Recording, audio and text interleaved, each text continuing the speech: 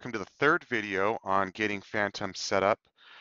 And this is the one that gets me every time. It never seems to run seamless. Of course, to be fair, last one didn't run perfectly, but we got most of it working.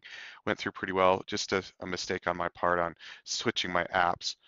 For this one to work, the biggest thing we're going to need to make sure we get done is we set these roles up in the previous video to give admin the rights. Now we need to create a user account that Phantom is going to use specifically for writing its logs to Splunk. And so we need to go create two new users, and there's this Phantom delete and this Phantom search, and they're going to need those rights. And so we'll do that by going to settings, users. You can name it whatever you want, but I'm just going to call it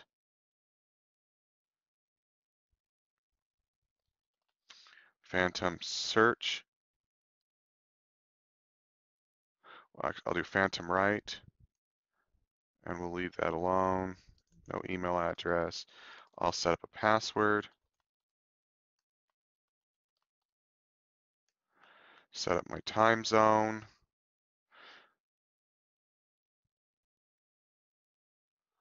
And then we're going to give it the Phantom.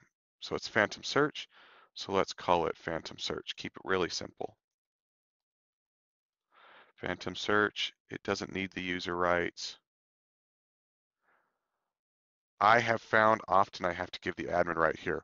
We will see if I can get away from giving it giving it admin rights, but often we're going to get errors if I don't.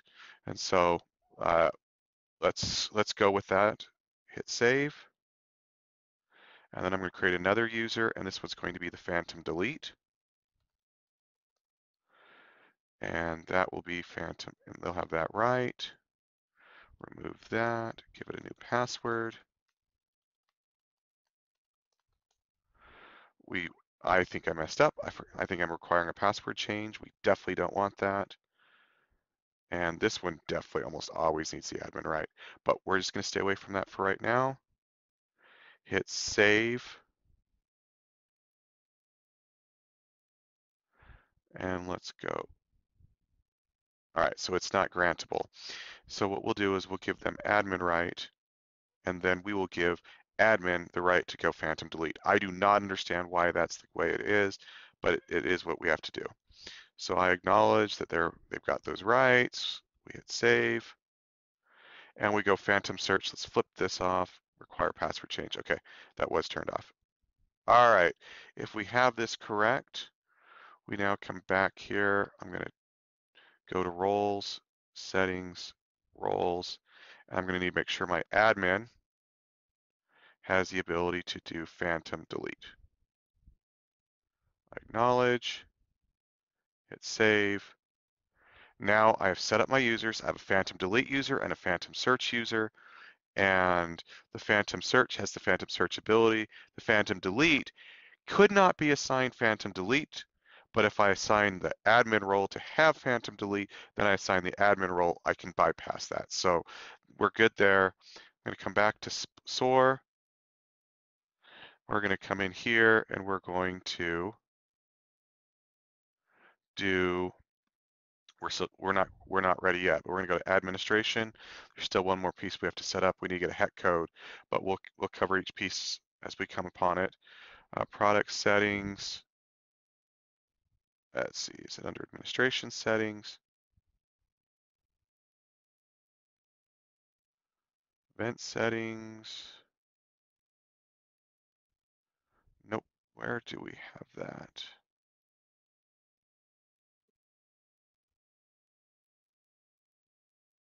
It's under search settings, my bad. Right there, we can send stuff to an Elasticsearch, we can do a distributed Splunk environment, external Splunk instance, embedded. Right now, by default, it's putting all of its stuff embedded. I want it to an external environment.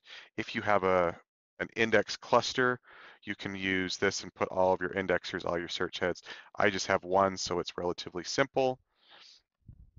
And my host will be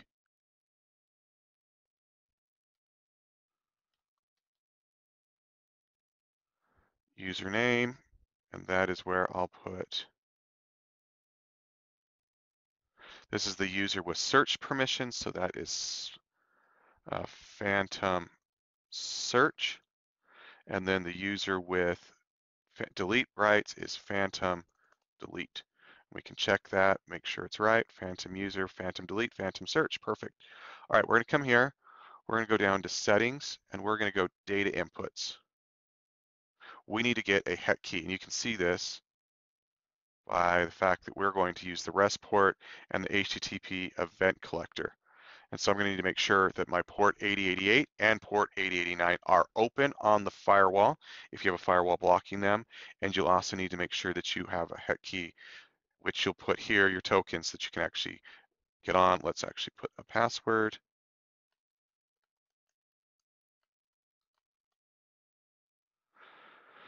Make sure I type those right.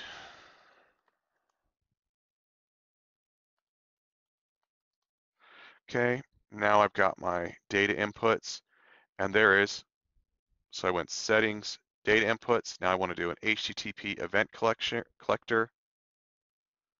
So we'll come in here. I'm going to come into the main thing. You can hit the add new, but there are some other settings. If you don't have hex set up, you need to set it up. And you'll notice I got a red mark here saying, hey, they're all disabled. Hex is disabled. So we're going to come into global settings, and I'm going to click enable. I'm going to leave the rest of the stuff alone. By default, it's using port 8088. So I'm going to need to go check that my 8088 is open, but I'm going to go ahead and hit save here now. I'll jump over and UFW status. I don't know if I can check this with this user. Yep, so I'm going to back into here.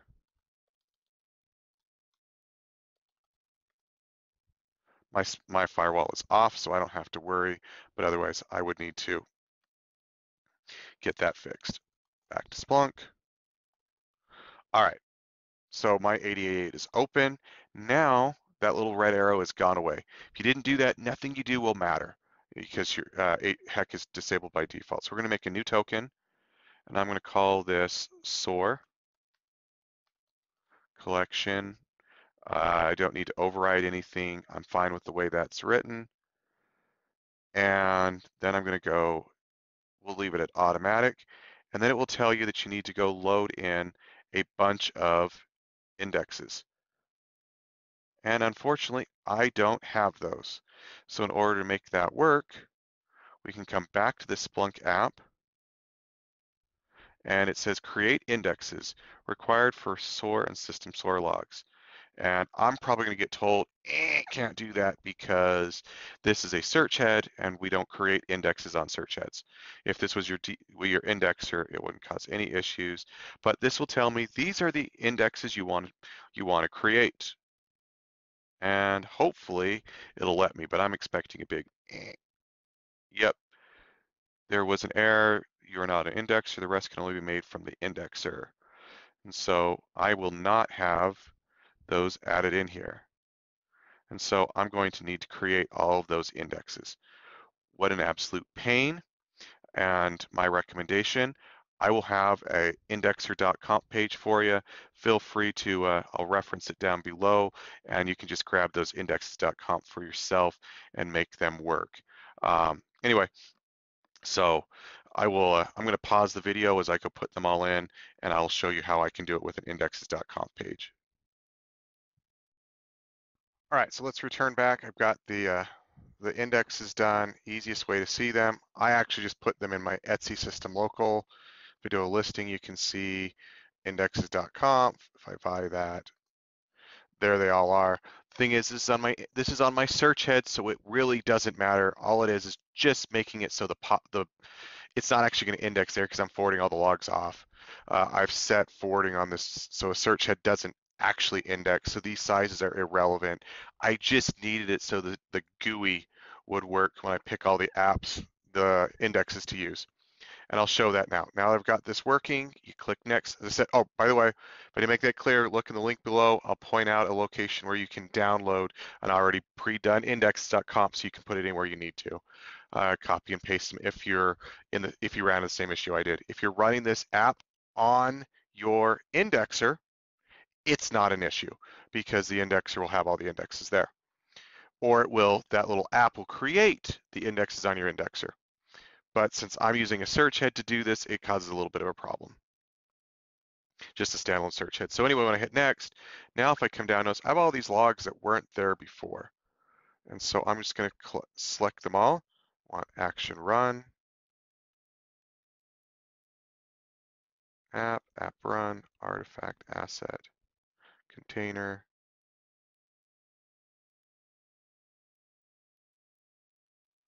and it wants this last, I missed OS somewhere. There's OS. So we grab all those. Those are the indexes it wants. You know it from the list. Again, if I hit this create indexes, these are the ones they want added in there.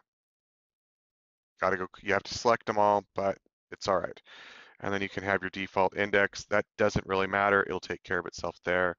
Hit review, and it will, I'm set up. It's gonna use a token, SOAR collection. These are the apps it's gonna use. And if I hit submit, I now have a token. And just in case you lose that token, I'm going to paste into my clipboard, but in case you lose it, you go to data inputs, go to your HTTP event collection. Again, always make sure that red bar is gone, global settings, that it's enabled. And if you click here, there's your token. So I'm going to grab that token and I'm going to come down here and paste it. And so this is 8089, 8088. And if I'm lucky, I always forget how this has to be written. It should be fine. Anyway, I'm pointing to 119, yep. And if I test connection,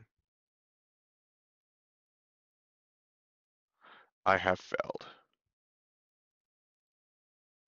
All right, I'm gonna play with this for a little bit and come back. All right, I don't really know what to say here. I have spent the last hour trying to debug this thing. I've got here's my address. Make sure to use, it didn't like, for some reason, phantom underscore search. It wanted phantom delete. I changed that. And I kept getting errors here. It kept telling me wouldn't work. And then just out of the blue, I just looked over to my search head and it told me, hey, you're missing some indexes. They were there, but anyway, it started indexing. And why? I have no idea.